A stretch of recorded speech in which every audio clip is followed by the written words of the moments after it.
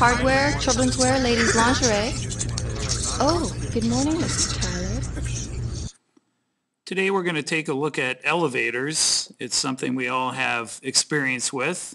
It is an important part of modern architecture, and also it is an important part of Newton's second law. We'll find out a lot of problems have things in them that work a lot like elevators.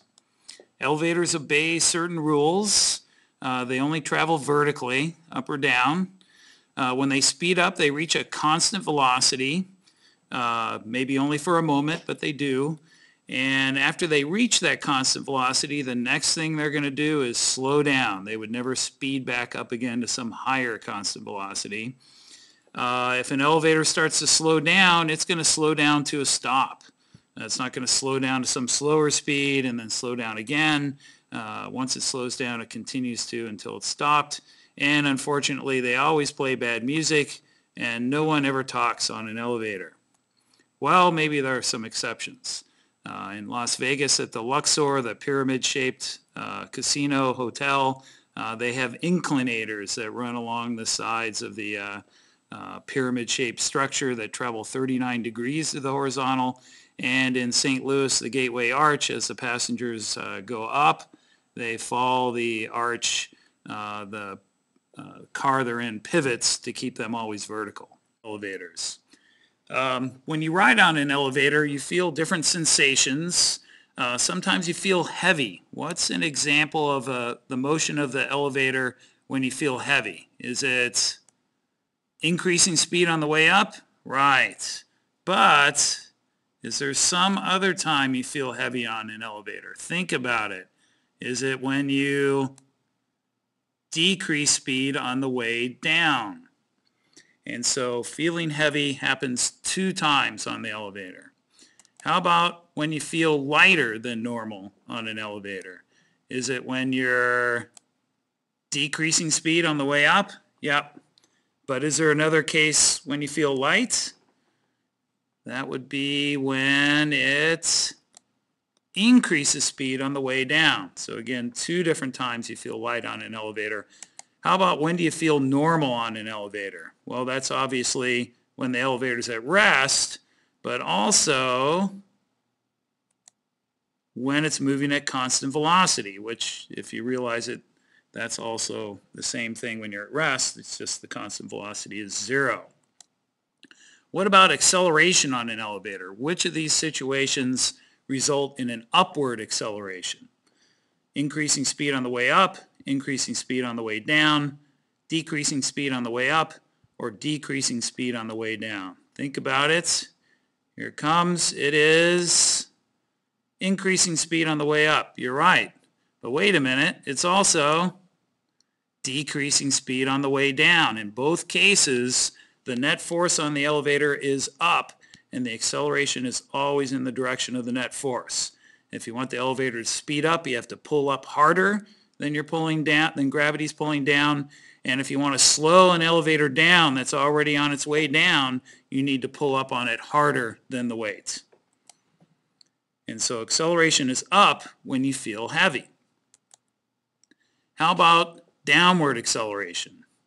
Take a look at those same choices, and hopefully you realize it's both B and C. Increasing speed on the way down, decreasing speed on the way up. And so in this case, the net force is down. The upward force on the elevator is less than the pull of gravity on the elevator. So it either increases speed on the way down, or if it's already on the way up, it would be slowing down. And in both those situations, you feel light. And so you know the acceleration is down when you feel light.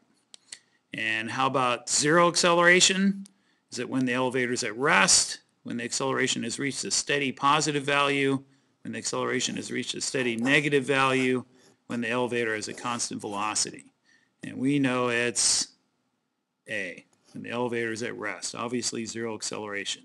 But also, yep, didn't fool you that time, when the elevator has a constant velocity. Both of those, the velocity is constant, it's not changing, so the acceleration is 0. And so we also know that you would feel normal in those situations. And so let's imagine we have a snowman riding on an elevator, and he happens to be on a bathroom scale. It's a weight-conscious snowman, and he wants to see what the scale is going to read for various situations on an elevator. So first, the elevator's at rest. How do we go about this? Well, anything with Newton's second law involves a free body diagram. And so let's assume the snowman mass is 50 kilograms, and the scale reading is the normal force. Scales read the normal force, not always your weight. And so we draw the snowman as simple as possible. Draw and label all the forces acting on him. The weight is down, and we have the scale or the normal force pushing up on the snowman. And don't forget your coordinate system. We're going to make up positive, and we're going to keep that the case for all these examples, and you'll do the same thing in the lab later. And so we write Newton's second law, sum of the forces equal ma, and we add up all the forces that we see, which are all vertical forces. The normal force is positive, and the weight, since it's down, is negative. And we also know the acceleration is 0. And so the normal force minus the weight has to add up to 0, and so the normal force equals the weight in this case, or 50 kilograms times 9.8 newtons per kilogram, 490 newtons. Nothing surprising here. So the snowman, when he's at rest, the scale reads his weight. What will the scale read now, though? The elevator, the doors close, and it starts an upward acceleration of 2 meters per second, and we still have the same mass. He's not melting, or it's a refrigerated elevator maybe. And so same free body diagram. It's going to be the same one throughout here. And we write Newton's second law, and the normal force minus the weight equals ma. It's really the same thing we had before, except now we solve for the normal force, and we get its ma plus mg. And since the acceleration is positive 2 meters per second, it's in the same direction as the positive direction on our free body diagram, up, and we get a normal force that's greater than the weight. So it's 50 kilograms times 2 meters per second, and plus 50 times 9.8, and we get 590 newtons. And so you should be able to see that a kilogram times a meter per second is the same thing as a newton. You should already know that.